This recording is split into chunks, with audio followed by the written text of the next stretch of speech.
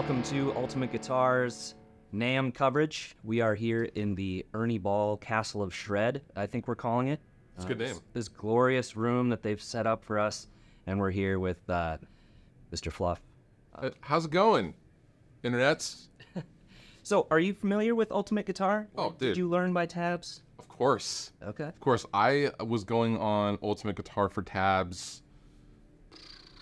Oh, man. I don't know how long you guys have been around, but I would say easily 15 years ago. Okay. Like early website, the whole deal when it was just piles and piles and piles that you had to wade through. Like, it was a great resource, though. Like, you could go there because someone would surely be putting tabs there more so than anywhere else. So it was a great time. Well, as long as we're in the time machine, what was your first guitar and what were some of the first songs that you tried to learn? First serious guitar was honestly a 94 Fender Strat, and it was, I got the Strat for my 15th birthday, and I was a grunge kid growing up in Seattle, started in the summer of 94, and some of the first songs I was playing was probably Smashing Pumpkins' Quiet, any Nirvana song, and anything from the Alice in Chains Dirt record is what I was always trying to like model my playing after. You know, I feel like Them Bones riff I just thought was like the greatest thing I'd ever heard in my life. It was awesome. And when did you start writing original tunes? Honestly, I remember trying to write original tunes in like some of my first punk bands in like 1997. Really, I mean, honestly, in the earliest of days, like you basically take known riffs of big actual albums and like tweak them a little bit because no one's gonna know.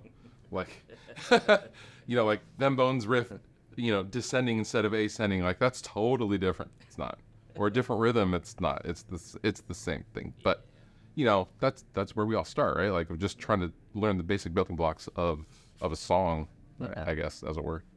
So as long as we were on the subject of your first guitar, was that the one that was all covered in stickers that you recently resurrected?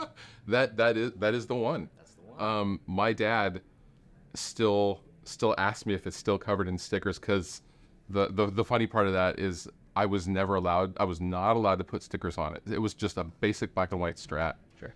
And then I put one on it, and then I would go a month, and if my dad didn't say anything, I'd put another one on it.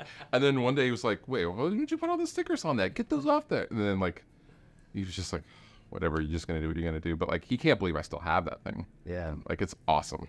Yeah. I love that episode on your YouTube channel. If you haven't visited his YouTube channel, check it out. It's amazing. Come hang out. Come on. Hit that subscribe button. Ooh, thank you. Also, yes, do that. Listen to him. Yeah. He knows what he's talking Yeah, we have a YouTube channel too, so Yes. that one. Is there a song that you're most proud of creating in your...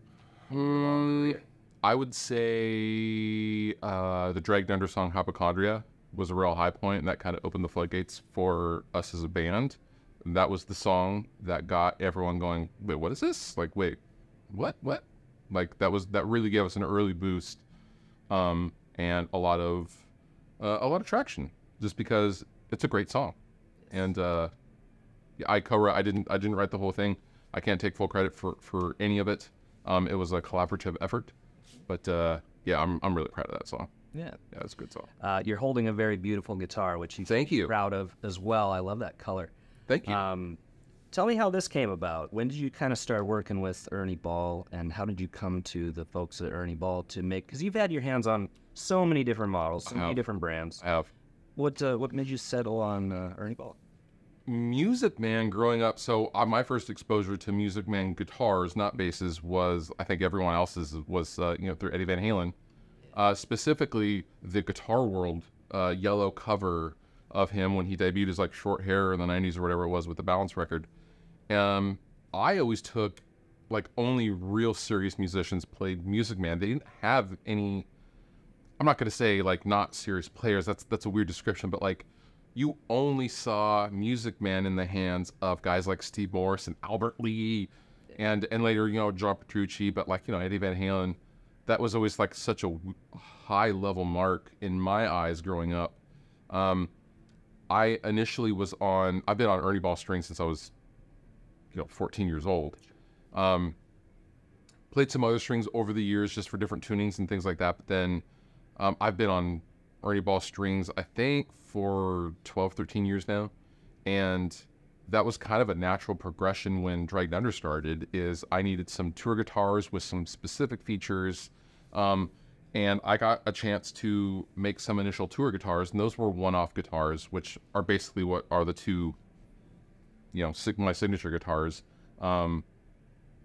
These were just one-offs of like, hey, it'd be kind of cool is, a humbucker in this color and, Thule Deanna or a Sparkle or whatever. And they built them, and I went all over the world with those guitars, and it kind of just progressed from there. I basically got a call from Tim one day, and he said, we're really tired of hearing about people asking about your guitar. Like, when you want to do like a kind of a release or something. I was like, what? So it was just kind of a natural progression, man. Honestly, they were just really roadworthy. I've sweated and poured water on them, not intentionally, and left them out in the snow accidentally. And they just were awesome. So dependable. Yeah, crazy stuff happens on the road. Dude. Do you have any tour stories that you're able to share with us legally? Okay, so our first guitarist, Josh, shout out to Josh. He just got married. I was just at his wedding. It was really, really late on. We were out. Our first really big tours with the Used. They took us out. We were the only support band. It was an incredible tour, and the drive schedule was a little nuts. And Josh was driving. I was in the passenger seat, and passengers supposed to stay awake. And I was kind of dozing off, and I didn't notice that after a gas stop, again, this is like 3 o'clock in the morning, 4 o'clock in the morning, and we've already been driving like 10 hours.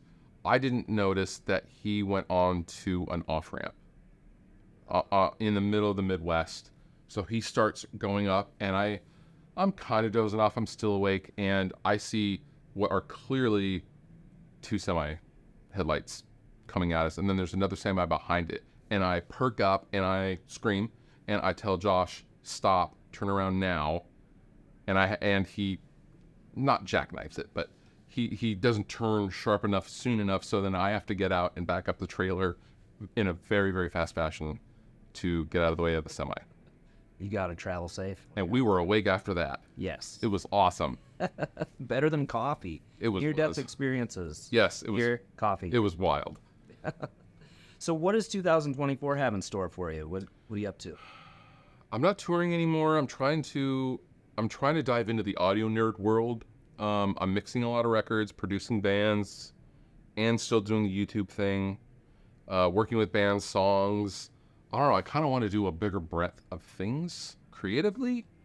Mainly the things that I never had time to because I was gone on tour for, 6 years of my life. So I'm just trying to take advantage of all the things that I can now that I'm home. And also be home and not eating out of a gas station at 4 o'clock in the morning for dinner.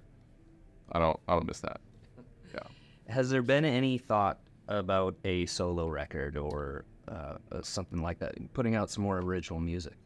People have asked me about a solo record, a non-touring, just putting out records. That's absolutely a possibility.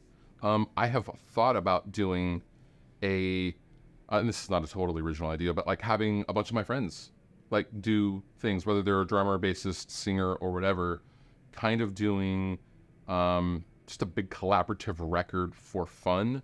That is really appealing. Yeah. And there's absolutely a possibility I do that either this year or next year. But yeah, a studio only thing is always a possibility. All right. Yeah, for sure. Is there anything specific? Any bands that you're producing, you're excited to produce on the horizon? I haven't been producing. I am in the middle of mixing some new songs from a band called Letter Kills that are awesome. Letter Kills did like the Civic tour. They toured a bunch with like My Chemical Romance back in the day, and like they were like really came up at like it's like mid 2000s emo, but like the best of. So good.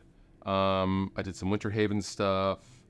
I don't know. I get to work on with some really cool bands. Resider from San Diego. I'm in the middle of doing their stuff right now. Yeah, really cool, like big rock stuff. Yeah. Yeah. And I suppose pulling back is going to give you more time to focus on the YouTube stuff. You have some fun stuff in the works. Some bigger projects. I do. can't talk publicly about that stuff, but I am able to go and kind of do some larger picture stuff. Not stuff in my house is fine, but like traveling and going and doing stuff abroad is always fun. Or starting a podcast, and it's going to be awesome. I can't say anything about it yet, but I'm working on a podcast with Dragged Under bassist Hans, and that's going to be a lot of fun as well. So wonderful, lots of stuff. Well, speaking to as someone who kind of grew up on ultimate guitar, if that's fair to say. Yeah. Oh yeah.